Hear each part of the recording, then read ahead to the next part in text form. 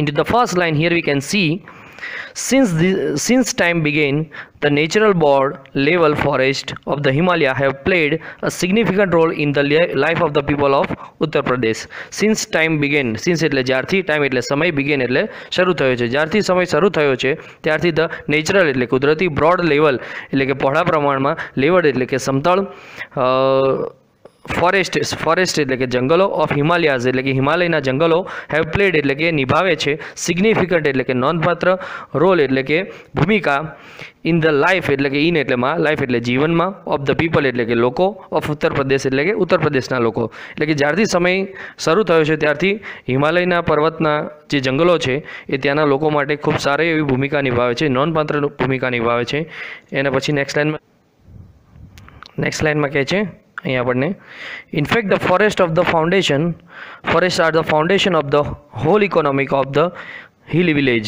એ કે જે ઇનફેક્ટ એટલે છતાં પણ, ફોરેસ્ટ એટલે જંગલો, આર એટલે છે, ફાઉન્ડેશન એટલે કે પાયો, ઓફ ધ હોલ એટલે સંપૂર્ણ, ઇકોનોમી એટલે કે છે અર્થતંત્રનો એટલે કે આર્થિક વિકાસનો, ઓફ ધ હિલ પીપલ એટલે કે ટેકરી પર રહેતા, વિલેજીસ એટલે કે ગામડાઓ માટે. એટલે કે જંગલ છે એ જ આ ગામડા, જે પર્વત પર રહેતા ગામડાના રહેલા લોકો માટે એક આર્થિક પરિસ્થિતિ અથવા તો આર્થિક પાયો છે, મજબૂત પાયો છે એનો. Green leaves and the grass for example provide the fodder for the animals whose dung is used as a fertilizer for the croplands. Green leaves એટલે કે લીલા પાંદડા, and the grass એટલે કે ઘાસ, for example એ ઉદાહરણ છે, પ્રોવાઈડ કે જે પૂરું પાડે છે, ફોડર એટલે મિત્રો કહેવામાં આવે છે કે ઘાસચારો, ફોર એટલે માટે, એનિમલ્સ એટલે કે પ્રાણીઓ માટે ઘાસચારો પૂરો પાડે છે આ લીલા ઝાડ અથવા તો પાંદડા અને ઘાસ. વૂઝ કે જે એટલે કે આ પ્રાણીઓ, જે ડંગ એટલે મિત્રો થાય છે છાણ અથવા તો લાદ, જે પ્રાણીઓ દ્વારા કાઢવામાં આવે છે મળ, એને ડંગ કહેવામાં આવે છે. ઇઝ યુઝડ એનો ઉપયોગ થાય છે, એઝ એટલે કે ના જેવો, ફર્ટિલાઇઝર એટલે કે ખાતર તરીકે, ફોર ધ ક્રોપલેન્ડ્સ એટલે મિત્રો કહેવામાં આવે છે કે અહીંયા કે વનસ્પતિ અથવા તો પાકના પ્રદેશો, ખેતીલાયક જમીનમાં આ જ છાણનો ઉપયોગ કરવામાં આવે છે. Dry ટ્વિગ્સ and branches are the only source of domestic cooking fuel. Dry twigs, dry એટલે સૂકા, twigs એટલે કે તણખલા અથવા તો નાની લાકડીઓ,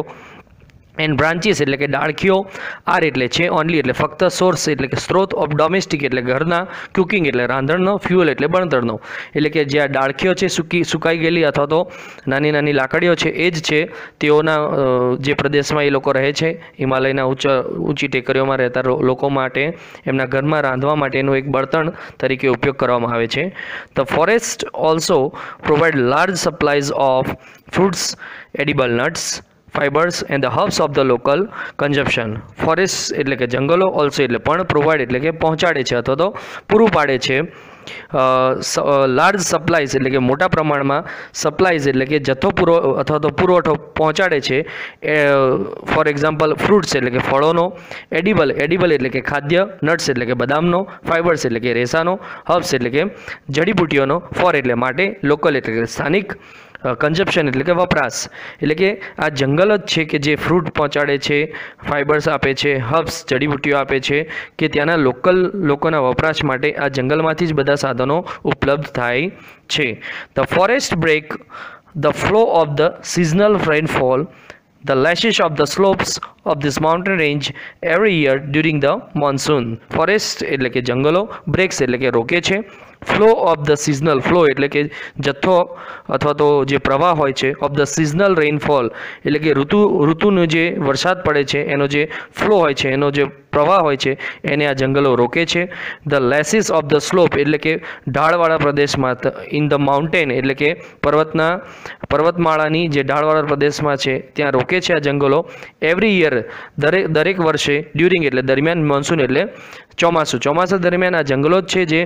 પાણીના પ્રવાહને રોકે છે નીચે આવતા. This creates springs and ever-flowing streams which are vital for the mountain people and their animals during the hot summers. These એટલે આ ક્રિએટ્સ એટલે રચે છે, આના દ્વારા રચના થાય છે. સ્પ્રિંગ્સ એટલે કે નાના ઝરણાઓની અથવા તો વસંત ઋતુની, એવર ફ્લોઈંગ સ્ટ્રીમ એટલે કે ફુવારા જેવી સ્ટ્રીમ એટલે કે ઝરણાઓનું અહીંયા કહેવામાં આવે છે કે ઝરણાઓની રચના થાય છે આના દ્વારા. એન્ડ ઇટ બિકમ્સ વિચ એટલે કે જે વિટલ એટલે કહેવામાં આવે છે મિત્રો કે અહીંયા મહત્વપૂર્ણ આ જે ક્રિયા છે મહત્વપૂર્ણ બને છે ફોર ધ માઉન્ટેન પીપલ એટલે કે માઉન્ટેન એટલે પર્વતના પીપલ એટલે લોકો માટે પર્વતીય લોકો માટે આ પ્રક્રિયા છે બહુ મહત્વની બને છે કેમ કારણ કે they are animals and during the hot summers તેમના માટે પર્વતના રહેતા લોકો માટે અને તેઓના ધેર એટલે તેમના એનિમલ્સ એટલે પ્રાણીઓ માટે ડ્યુરિંગ એટલે દરમિયાન હોટ એટલે ગરમ સમર એટલે કે ઉનાળાના સમય દરમિયાન આ જે પાણીનો જથ્થો છે એ પ્રવાહ છે જે રોકાઈ રહે છે પર જંગલોના કારણે એ ઉપયોગમાં લેવામાં આવે છે ઉનાળામાં એના પછી નેક્સ્ટ પેરામાં શું કહે છે late V see what happens for many years however the large area of this rich forest resources are getting ડેસ્ટ્રોયડ for many years એટલે કે ઘણા વર્ષોથી મેની એટલે ઘણા યર્સ એટલે વર્ષોથી પરંતુ ઘણા વર્ષોથી લાર્જ એટલે મોટા પ્રમાણમાં એરિયા એટલે કે વિસ્તાર ઓફ ધીસ એટલે કે આ રીચ એટલે ગુચ્છામાં અથવા તો જથ્થામાં ફોરેસ્ટ એટલે જંગલનો પરંતુ ઘણા વર્ષોથી આ મોટા પ્રમાણમાં જંગલનો જે હિસ્સો છે રિસોર્સિસ એટલે કે જે સ્ત્રોત છે આર ગેટિંગ ડેસ્ટ્રોયડ કે જે પામી રહ્યો છે ડેસ્ટ્રોય એટલે કે નાશ થઈ રહ્યો છે એનું કારણ શું છે જો મિત્રો for example the forest of the Tehri Garhwal wear exploited two supply the timber for the એક્સપેન્ડિટેશન railway networks in the planes for example એનું ઉદાહરણ છે the forest of Tehri Garhwal છે એ આ કારણનું ઉદાહરણ છે ડિસ્ટ્રોય થઈ રહ્યું છે જે ફોરેસ્ટ કે વેર એક્સપ્લોઇટેડ એટલે મિત્રો અહીંયા કહેવામાં આવે છે કે નાશ પામી રહ્યું છે તો નાશ થઈ રહ્યું છે શેના કારણે નાશ થઈ રહ્યું છે ટુ સપ્લાય ટિમ્બર જે ટિમ્બરનું લાકડું છે એ સપ્લાય કરવામાં આવે છે ફોર ધ એક્સપાન્ડેશન એટલે મિત્રો અહીંયા થાય છે કે વિસ્તાર વધારવા માટે ધ રેલવે નેટવર્ક્સ એટલે કે રેલવેના નેટવર્ક્સનો વિસ્તાર વધારવા માટે ઇન ધ પ્લેન્સ એટલે કે ખુલ્લા મેદાનની અંદર એટલા માટે જંગલો કાપવામાં આવે છે એવું કહેવામાં આવે છે એના પછી નેક્સ્ટ લાઇનમાં શું કહે છે next પેરામાં late V see what happens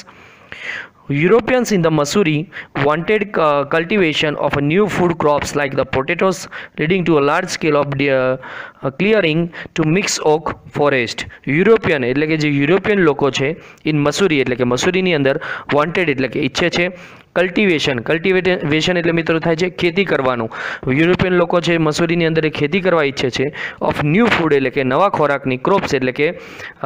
પાકની એક નવા પાકની ખેતી કરવા માંગે છે લાઈક પોટેટોઝ એટલે કે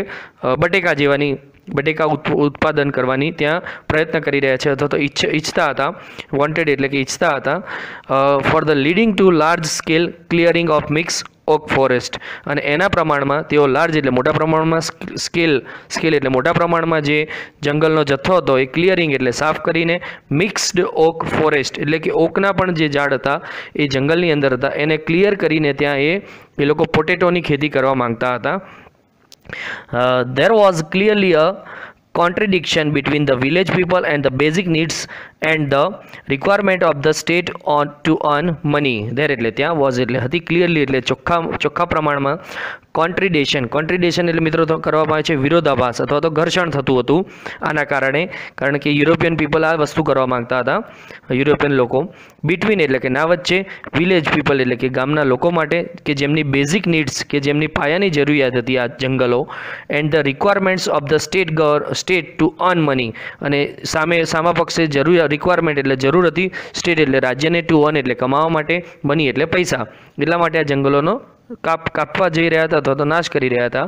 in 1930 the people of the Tehri Garhwal began a non-corruption movement called the Satyagrah, a form of peaceful resistance to obtain the justice into the opposition to the oppressive forest લો એવું કહે છે in 1930 એટલે કે 1930ની અંદર the people of Tehri Garhwal એટલે કે ટેહરી ગઢવાલના લોકો began એટલે શરૂ કર્યું નોન કોપરેશન એટલે મિત્રો અહીંયા કહેવામાં આવે છે બિન સહકાર વગરનું એટલે કોઈ પણ સહકાર વગરનું મૂવમેન્ટ એટલે કે ચળવળ કોલ્ડ કે જેને કહેવામાં આવ્યું સત્યાગ્રહ કહેવામાં આવ્યું ફોર્મ ઓફ કે જે રજૂ કરવામાં આવી that means peaceful resistance to obtain the justice into the opposition to the oppressive forest law આ જે સત્યાગ્રહ હતું એ પીસફુલ એટલે શાંતિપૂર્ણ હતું રેઝિસ્ટન્સ એટલે કે શાંતિપૂર્ણ વિરોધ કરવામાં આવ્યો હતો ટુ ઓપ્ટેન એટલે પ્રાપ્ત કરવા માટે જસ્ટિસ એટલે ન્યાય ઇન ઓપોઝિશન એટલે કે વિરોધમાં શેના વિરોધમાં ટુ ધ ઓપ્રેસિવ એટલે મિત્રો થાય છે દમન અથવા તો જુલ્મી ફોરેસ્ટ લો એટલે કે જંગલનો જે કાયદો હતો એના વિરોધમાં ન્યાય મેળવવા માટે એક આંદોલન કરવામાં આવ્યું જેને નોન કોપરેશન મૂવમેન્ટ કહેવામાં આવ્યું અને ત્યારબાદ એને સત્યાગ્રહ કહેવામાં આવ્યો In that year, a large number of people were killed in the Tillary by armed force of the kingdom of the Teri Gadwal when they formed a protest meeting against the official forest policy. એવું કહે છે in that year, in એટલે માં, that year એટલે કે તે જ વર્ષે, લાર્જ એટલે મોટા પ્રમાણમાં, નંબર ઓફ પીપલ એટલે કે લોકો, વેર કિલ્ડ માર્યા ગયા, ઇન ટિલેરી સ્થળ પર, બાય આર્મ ફોર્સ એટલે કે આર્મ ફોર્સ દ્વારા, ઓફ ધ કિંગડમ એટલે કે રાજ્યની આર્મ ફોર્સ દ્વારા ઘણા બધા લોકોને મારી નાખવામાં આવ્યા, ઓફ ટેરી ગઢવાલના, વેન એટલે કે જ્યારે, ધે એટલે તેઓ, ફોર્મ પ્રોટેસ્ટ કે જ્યારે તેઓ વિરોધ કરી રહ્યા હતા, પ્રોટેસ્ટ મિટિંગ વિરોધ કરવાની મિટિંગ ભરી રહ્યા હતા, અગેન્સ્ટ એટલે કે ના વિરુદ્ધ, ઓફિશિયલ ફોરેસ્ટ પોલિસી, ઓફિશિયલ એટલે અધિકારી, ફોરેસ્ટ એટલે કે જંગલની, પોલિસી એટલે નીતિની, જંગલની આ જે વિરોધ, જે જંગલની નીતિ હતી એના વિરોધમાં કઈ રીતે એનો પ્રતિકાર કરો એના માટેની મિટિંગ હતી. એની અંદર ઘણા બધા લોકો મૃત્યુ પામ્યા જે આર્મ ફોર્સ દ્વારા મારી નાખવામાં આવ્યા એ રાજ્યના. અને પછી નેક્સ્ટ પેરેગ્રાફમાં શું કહે છે, late you see what happens in to the next para. Look at the picture. મિત્રો અહીંયા પિક્ચર જોવાનું કહે છે. અહીંયા આપણે નીચે જે છે પિક્ચર જોઈ શકીએ છીએ. See that in to the picture we can see what happens. અહીંયા આપણે ચિત્રની અંદર જોઈ શકીએ છીએ કે બે માણસો છે, એના હાથની અંદર સોઝ છે એટલે કે કરવતો છે. અહીંયા માણસો છે, સ્ત્રીઓ છે, નાના બાળકો છે, એ ઝાડવાને ચોંટી રહ્યા છે અથવા તો ગળે લાગી રહ્યા છે. એ અહીંયા આગળ શું કહે છે, જો અંદર ભણવાની અંદર લાઈનની અંદર શું કહે છે, see that look at the picture, ચિત્ર જુઓ. What do you notice, vote એટલે શું, યુ એટલે તમે, નોટિસ એટલે જોઈ શકો છો. આની અંદર તમે શું જોઈ શકો છો, દેર આર સમ મેન, દેર એટલે ત્યાં, સમ એટલે થોડા, મેન એટલે માણસો છે, પુરુષો છે, વુમન એટલે કે સ્ત્રીઓ છે, ચિલ્ડ્રન એટલે કે બાળકો છે, એમ્બ્રેસિંગ ધ ટ્રીઝ, એમ્બ્રેસિંગ એટલે કે ભેટી રહ્યા છે અથવા તો ગળે લાગી રહ્યા છે, ધ ટ્રીઝ એટલે ઝાડને. The two main R with a so in their hands, two main એટલે કે બે માણસોને, વિથ એટલે વડે, હાથ સાથે, સોઝ એટલે કે કરવત, આરી, ઇન ધેર હેન્ડ્સ એટલે કે ધેર એટલે તેમના, હેન્ડ્સ એટલે હાથની અંદર, બે માણસો છે જેના હાથની અંદર કરવતો છે. They want to cut down the trees but the people are protecting them. They એટલે તેઓ, want એટલે ઈચ્છે છે, to cut એટલે કાપવા માટે, cut down એટલે કે કાપીને નીચે પાડવા માટે, trees એટલે ઝાડને. આ બે માણસો છે એ ઝાડને કાપવા માંગે છે, બટ પરંતુ people એટલે લોકો, are protecting એટલે રક્ષણ કરી રહ્યા છે, them એટલે કે વૃક્ષોનું. They do not allow them to do any harm to the trees as they are emotionally attached to them. They એટલે તેઓ, do not allow એટલે તેઓ પરવાનગી નથી આપતા, them એટલે કે તેઓને, to do એટલે કે કરવું, any harm એટલે કે કોઈ પણ નુકસાન પહોંચાડવા માટે, to the trees એટલે કે ઝાડને, because they કારણ કે they એટલે તેઓ, are એટલે છે ઇમોશનલી એટલે લાગણીથી, attach એટલે જોડાયેલા, to them એટલે કે વૃક્ષો સાથે, કારણ કે તેઓ વૃક્ષો સાથે લાગણીથી જોડાયેલા છે એટલે તેઓ કોઈ પણ પ્રકારની ઈજા વૃક્ષને પહોંચાડવા દેવા માંગતા નથી. એના પછી શું કહે છે, it was Chipko movement to save the forest. It એટલે તે, વોઝ એટલે હતું, ચિપકો મુવમેન્ટ જેને આપણે ચિપકો આંદોલન તરીકે ઓળખીએ છીએ. અને આ જે આંદોલન હતું એનું નામ આપવામાં આવ્યું હતું ચિપકો મુવમેન્ટ, ટુ સેવ એટલે બચાવવા માટે, ફોરેસ્ટ એટલે જંગલને. આ જે એક આંદોલન હતું જેના દ્વારા જંગલને બચાવવામાં આવ્યું હતું. The movement saved the green forest and the protected environment. આ મુવમેન્ટ એટલે આ ચળવળ દ્વારા, સેવ્ડ એટલે બચાવવામાં આવ્યું, ગ્રીન ફોરેસ્ટ એટલે કે લીલા જંગલને, એન્ડ પ્રોટેક્ટેડ એટલે કે રક્ષણ કરવામાં આવ્યું, એન્વાયરમેન્ટ એટલે પર્યાવરણનું. આ મુવમેન્ટ દ્વારા આ કાર્ય કરવામાં આવ્યું. મિત્રો પરીક્ષાની અંદર ઘણા ઇમ્પોર્ટન્ટ આમાંથી પ્રશ્નો પૂછાઈ શકે છે, ઓબ્જેક્ટિવ પ્રશ્નો છે એ પણ આ ફકરાની અંદરથી પૂછાઈ શકે છે. એના પછી નેક્સ્ટ પેરેગ્રાફ છે એ પણ બહુ મહત્વનો છે પરીક્ષા માટે. See that in to the next para what happens, late you C. Out of the Satyagraha movement has grown the post-independence Chipko movement, in which village people have actually put their bodies around the trees to stop them from the being felled. Out of the Satyagraha movement, out of એટલે નામાંથી, સત્યાગ્રહ movement એટલે સત્યાગ્રહ મુવમેન્ટમાંથી, has grown મોટું થવામાં આવ્યું હતું, the post independence Chipko movement. Chipko movement બહાર પાડ્યું હતું આ સત્યાગ્રહ આંદોલનમાંથી, ઇન વિચ કે જેની અંદર, ચિપકો મુવમેન્ટનો મિત્રો અંગ્રેજી શબ્દ છે હગ એ ટ્રી, હગ એટલે ગળે લાગુ, ટ્રી એટલે ઝાડને. અહીંયા આગળ કહે છે ઇન વિચ કે જેની અંદર, વિલેજ પીપલ એટલે કે ગામના લોકો, એકચ્યુઅલી એટલે સાચે જ, પુટ એટલે મૂકતા હતા, ધેર એટલે તેમની, બોડીઝ એટલે કે શરીર, અરાઉન્ડ એટલે આસપાસ, ટ્રીઝ એટલે ઝાડની, તેઓ પોતાનું બોડી છે, શરીર છે એ ટ્રીની એની આસપાસ મૂકતા હતા એટલે કે ગળે લાગતા હતા. ટુ સ્ટોપ રોકવા માટે ધેમ એટલે પેલા લોકોને, ફોર બિંગ ફેલ્ડ એટલે કે એમને કાપવામાં, એમને કાપે નહીં એ માટે એમના બોડીઝ છે એને વીંટાળી દેતા હતા અથવા તો ગળે લાગી લેતા હતા. આ પ્રકારનું ચીપકો આંદોલન હતું. This grass roots struggle against the commercial cutting of the Himalayas forest of the Uttar Pradesh has force the state government two રીથિંક in strategy. એવું કહે છે ધીસ ગ્રાસ રૂટ્સ, ધીસ એટલે આ, ગ્રાસ રૂટ્સ એટલે મિત્રો થાય છે ગ્રામ્ય વિસ્તારના લોકો. ગ્રાસ રૂટ્સ એટલે કે ગ્રામ્ય વિસ્તારના લોકો. આ ગ્રામ્ય વિસ્તારના લોકોનું સ્ટ્રગલ એટલે સંઘર્ષ, અગેન્સ્ટ એટલે કે ના વિરુદ્ધ, કોમર્શિયલ કટિંગ એટલે કે વ્યવસાયિક કાપણી, વ્યવસાય ધંધાના અર્થમાં જે કટિંગ કરી રહ્યા હતા વૃક્ષોનું, ઓફ હિમાલયા ફોરેસ્ટ, હિમાલયના ફોરેસ્ટનું, ઓફ ઉત્તર પ્રદેશમાં જે આવેલા છે, હેઝ ફોર્સ્ડ એમને ફોર્સ કરવામાં આવ્યું અથવા તો મૂંઝવણમાં મૂકવામાં આવ્યું. ધ સ્ટેટ ગવર્મેન્ટ કે રાજ્યની સરકાર હતી એને મૂંઝવણમાં મૂકવામાં આવ્યું, ફોર્સ કરવામાં આવ્યું. ટુ રીથિંક એટલે ફરી વિચારવા માટે, ઇટ્સ સ્ટ્રેટજી એટલે કે એમની વ્યૂહરચના. આ આંદોલન દ્વારા તેઓ ત્યાંના વૃક્ષો કાપી શક્યા નહીં, એમને ફરી વ્યૂહરચના રચવી પડી વિચારવા માટે. Commercial felling in fact is now banned above height of the 1000 meters. Commercial felling એટલે કે વ્યવસાયિક રીતે ફેલિંગ એટલે કાપણી, વ્યવસાયિક રીતે જંગલોની કાપણી, ઇન ફેક્ટ છતાં પણ, ઇઝ નાવ એટલે હવે, બેન એટલે મિત્રો કહેવામાં આવે છે પ્રતિબંધ છે. એબોવ એટલે કે ઉપર, હાઇટ એટલે કે ઊંચાઈ, ઓફ 1000 મીટર એટલે કે 1000 મીટરની ઉપર આવેલા વૃક્ષો જે પણ કોઈ છે એની કાપણી કરવી હવે પ્રતિબંધિત છે. But there are large area of degraded forest and the forest department has failed to reforest them. એવું કે છે પરંતુ there એટલે ત્યાં, આર એટલે છે લાર્જ એરિયા એટલે કે મોટા પ્રમાણમાં વિસ્તાર, ઓફ ડિગ્રેડેડ એટલે મિત્રો કહેવામાં આવે છે નાશ પામેલ, ફોરેસ્ટ એટલે કે જંગલ, ત્યાં ઘણા મોટા પ્રમાણમાં નાશ પામેલ જંગલ છે એટલે કે એનું કાપણી કરી દેવામાં આવે છે. પરંતુ ધ ફોરેસ્ટ ડિપાર્ટમેન્ટ એટલે કે જંગલ વિભાગ હેઝ ફેલ્ડ એ નિષ્ફળ થયો છે ટુ રીફોરેસ્ટ એટલે કે ફરીથી ઝાડ રોપવા અથવા તો ફરી જંગલ ઊભું કરવું, ત્યાં એને માટે એ ફેલ થઈ ગયો છે અથવા તો નિષ્ફળ રહ્યો છે. As the result there is now a સિવર scarcity of the animal fodder and the domestic fuel and the acute water storage. As a result એટલે કે આના પરિણામ સ્વરૂપમાં, ધેર એટલે ત્યાં, ઇઝ એટલે છે, નાવ એટલે હવે, સિવિયર એટલે કે સખત, સ્કેરસિટી એટલે મિત્રો થાય છે અછત, ઓફ એનિમલ ફોડર, એનિમલ એટલે પ્રાણીના, ફોડર એટલે ઘાસચારો, હવે એના કારણે ત્યાં ઘણા જ